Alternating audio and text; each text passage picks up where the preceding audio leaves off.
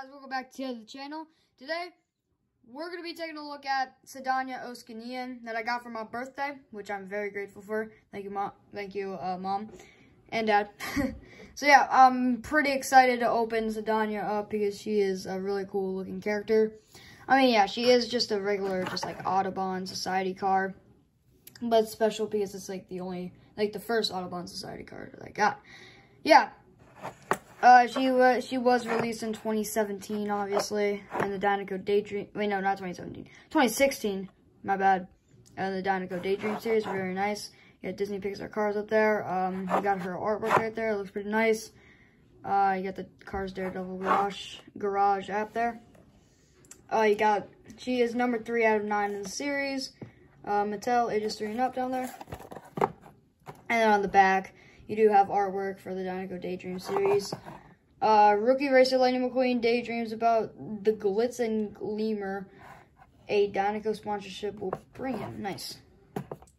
You can see that all the cars on the over here you can get. Dynaco Showgirl 1, Transform Lightning McQueen, Lightning Storm Lightning McQueen, and Heather Dryfang and Michelle Motoretta. Alright. Yeah. I guess we'll get her all opened up and out of the package. Alright, I got Sedanya Oskanian out of the package. She looks pretty cool. I really do like her little silver, paint job. It looks really good on her. It really does suit her very nicely. So I think we should get into the review of her, shall we? I think we should, because this is a review of Sedanya Oskanian. I really do like her expression. It just looks so good, and it fits her really, or him, or her. I'm not really sure. I'm just gonna call it her because Sedanya sounds like a girl name. But yeah, she has a really nice expression. I really do like it, with blue eyes there, and this really nice shaped mouth. Pretty unique. You do have the headlights up here and the small grill here, which is really nice. Plastic side view mirrors over here, and they're kind of soft plastic actually. You can move them around, but don't break them off because that'll just break the entire car. Yeah. Anyway, not really break the entire car, just ruin the car anyway. Here's the side with this little line. I don't really know what it's for, but it does ascend onto the back here, which is pretty nice. And you also got these little spokes, which are pretty unique because they have no spokes. I mean, they're just wheels, but they have no spokes, which is really nice. Barely any detail. I kind of like it. Looks pretty good. She has just like non-see-through windows, which is okay. There's the back window, and then there is the back with the line that continues on here.